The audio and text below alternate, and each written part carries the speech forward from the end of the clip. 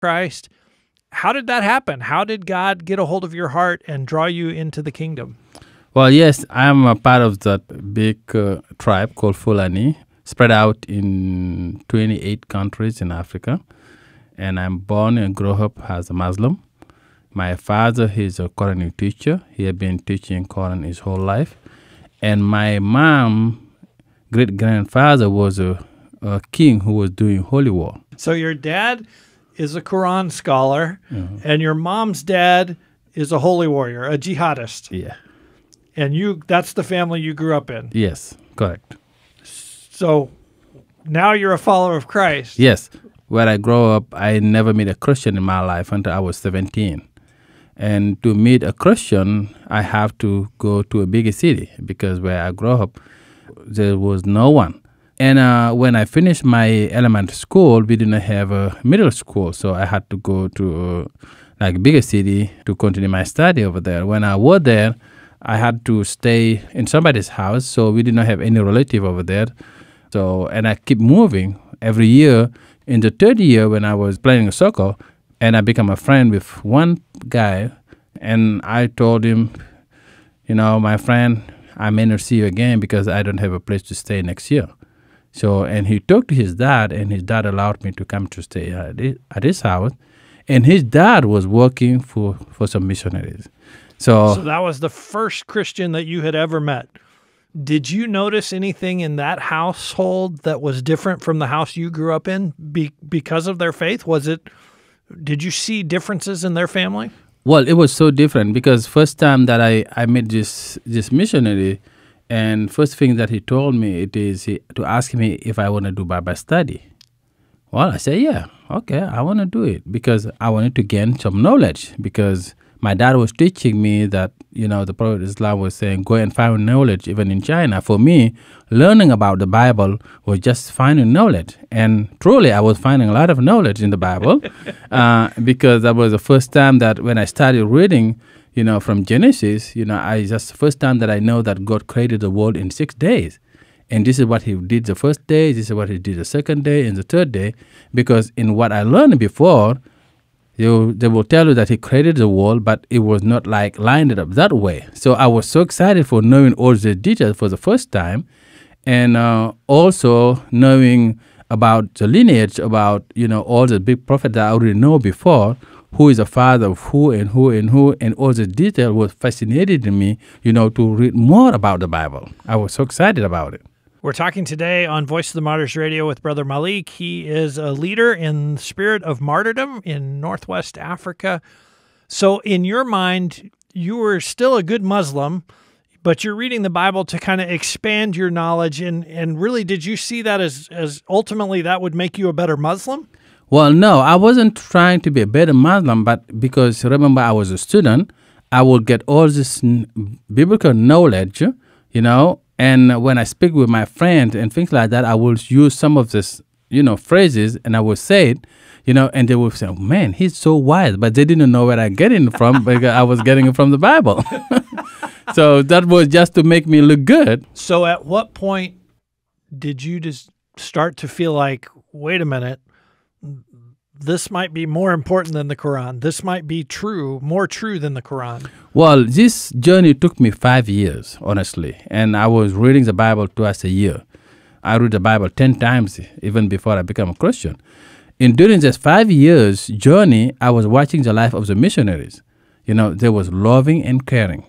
And I was saying, oh, you know what? I'm going to go and try to make them Muslim. Because when they die, they will go to heaven because they are such nice people. I didn't want them to go to hell. And I went over there and I talked to the missionary, and he told me, no, I cannot believe on that because this is so mixed up. And I said, oh, wow, okay. And I was so mad that day, and I said, well, I'm going to go back home, and I decided that I will take a highlighter. I will take the Bible and I will underline all the mistakes in the Bible and take it back to the missionary, show him that the Bible is wrong. But this time, I have to have something, base knowledge that I will evaluate, the Bible with the Quran that I know in my head.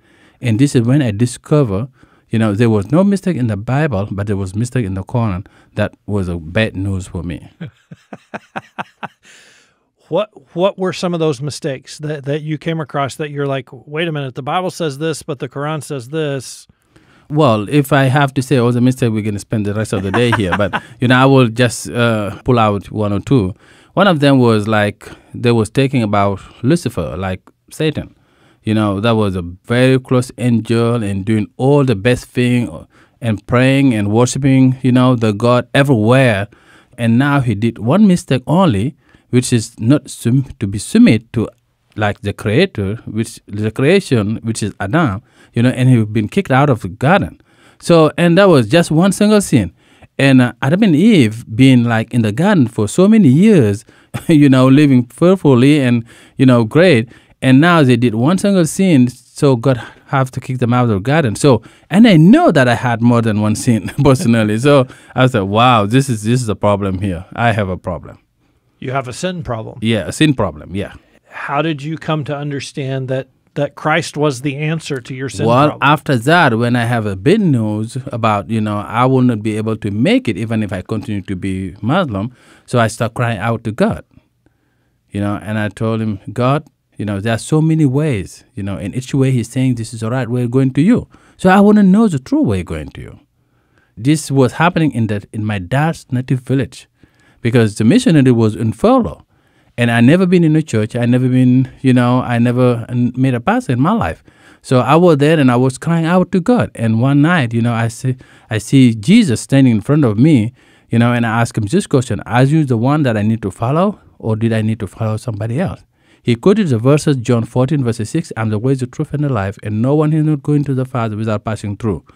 Man, I get up and I freak out because I was thinking that Satan was just trying to pull up my leg to make me a Christian. And I did not want to be a Christian, because that was very scary for me. Right. After that, and I have been really thinking about it, processing it, because having a dream is not something easy to forget like that, and something was whispering in me saying, just in case, if this is the truth.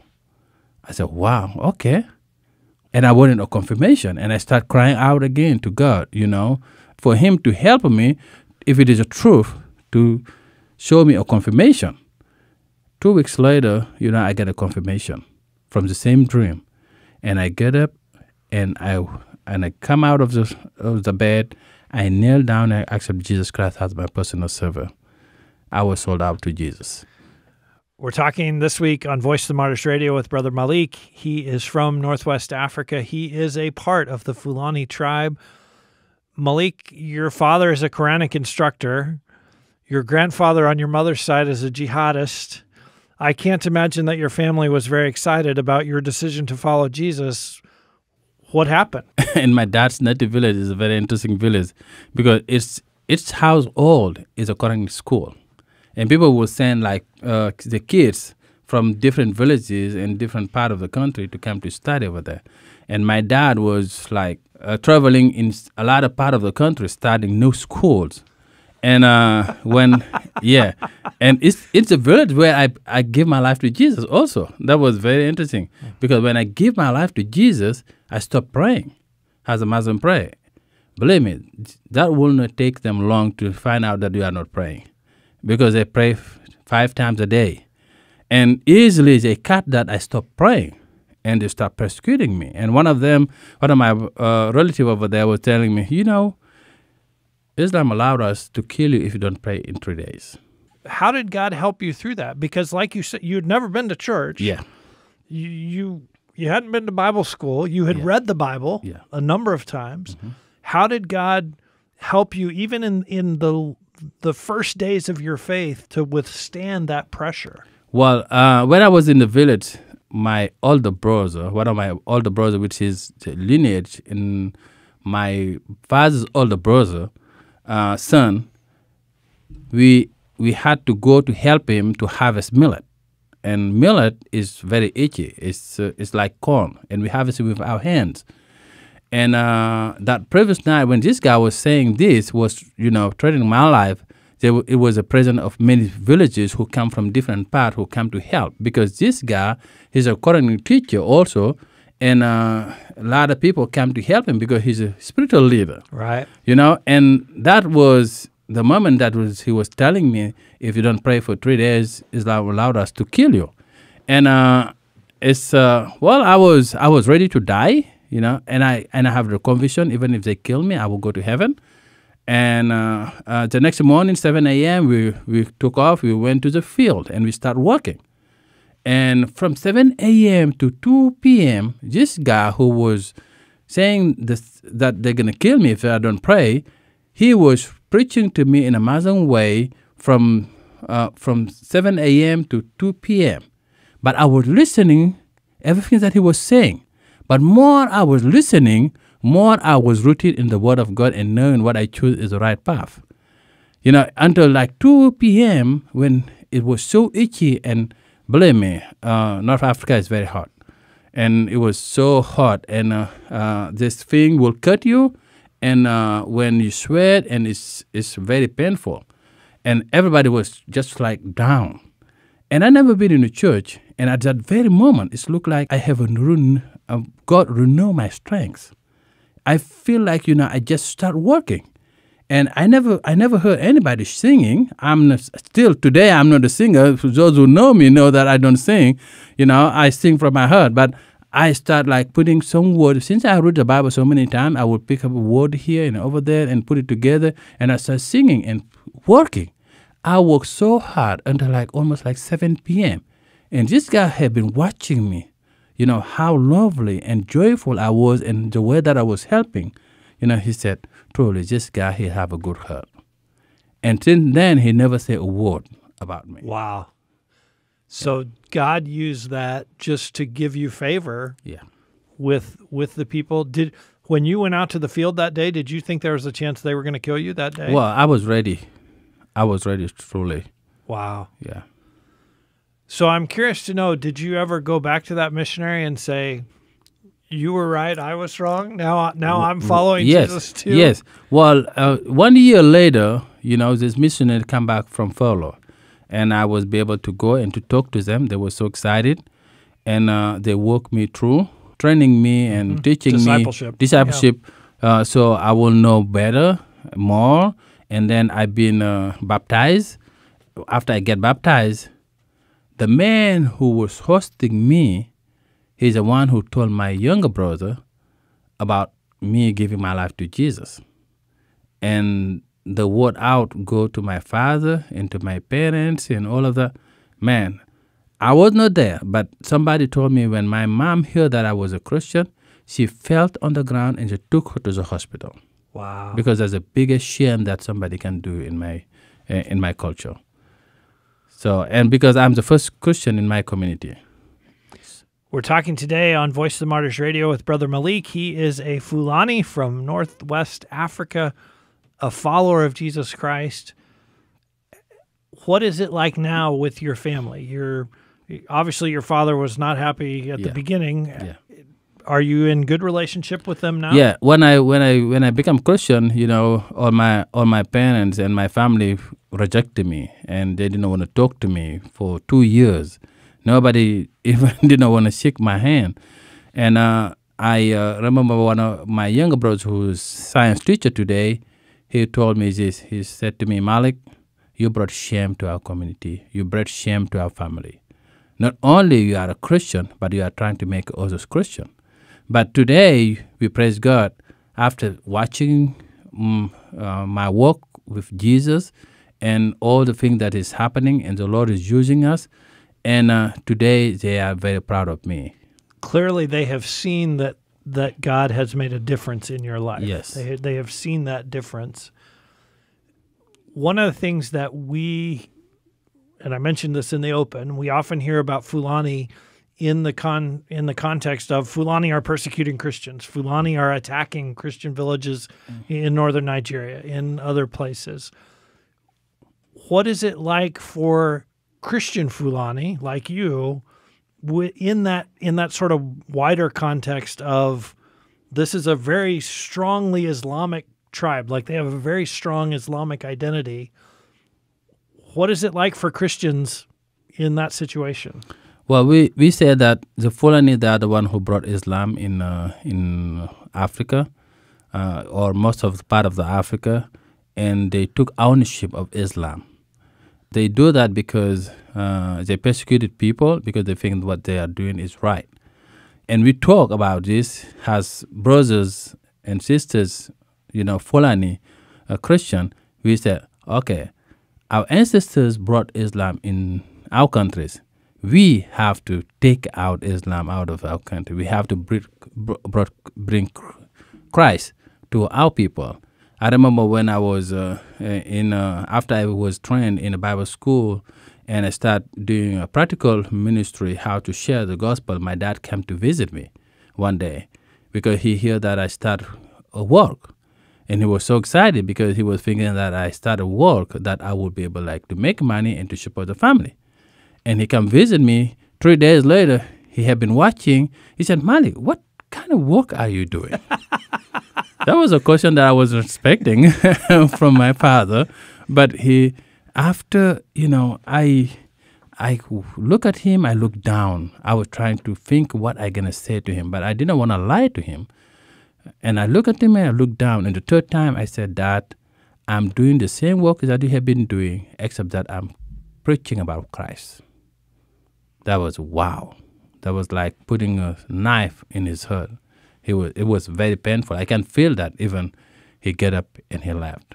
And so we, as a Fulani Christian, we want to take the gospel to our people to show them, this is the truth. This is the reality. And I always remind people, even in our own Bible, in John 16, verses 1 to 4, Jesus was saying that you will be kicked out of synagogue. And some of them, they will even kill you thinking that they are serving God that way. I think it's what is happening to the Fulani tribe. They are thinking that they are serving God in that way because of ignorance of knowing, the only Savior is Jesus Christ. So how do you help new believers prepare themselves for the prospect that your father could turn against you, your mother could turn against you, you could get kicked out of the village, they might threaten to kill you? How do you help someone who's come to faith in Christ, maybe even in the first few days, get ready to stand strong in the midst of that? Well, usually I said being persecuted is part of the package for being a Christian. It's part of the package. Yeah, you cannot have the package of Christ without having persecution. That's a no thing, because when you become a Christian, you will feel that you betray them and you become an enemy. Yeah. And like your own family said, you've brought shame on us. You have shamed us by following Christ. Yeah, I remember one time one of the son of the imam in one of the countries that I'm overseeing, he became a Christian. And this is the biggest imam, like spiritual leader in the whole country. And when journalists went over there and asked him, we hear that your son became a Christian. What do you think about it? He said, he's not my son. Because as soon as you become a Christian, you are not part of the family you're anymore. Dead to me. Yeah. So how do you get Christians like that imam's son? How do you prepare them for that? Well, most of the time they already know the Quran, and we use in many time. Believe me, it's a lot easier to share with somebody if he's willing to listen, and he knows the Quran. It's very easy to share with him with somebody who just believe and don't know the Quran. Why? Because he will be able to follow you through, and to understand what you are talking about. But somebody who just believe, if it's a blind belief, he will not listen to you. So if you start to point out mistakes in the Quran, if they know the Quran, obviously they understand what you're talking about. If they just have heard that they're supposed to know the Quran, but they don't, they'll just get angry. Yeah, they get angry. And that's when it can be brutal and violence against Christianity. You are training church planters and young pastors and sending them out. What is the key thing for them to be successful in their work? Like what's the one skill or the one thing that you want to make sure they have when you send them out into ministry? Well, it is love. For being Muslim and being a Christian, I know what truly lack in what I believed before. And one of the things that we always prepare to people when, like what we call like the 4W, which is like welcome, and worship the one creator, which is God, and the word of God, share the word of God. And then the fourth one is witness to the people. So we want to make sure that every church planters have to know at least how to do these four things. I like that system a lot. That's great. Brother Malik, we always want to equip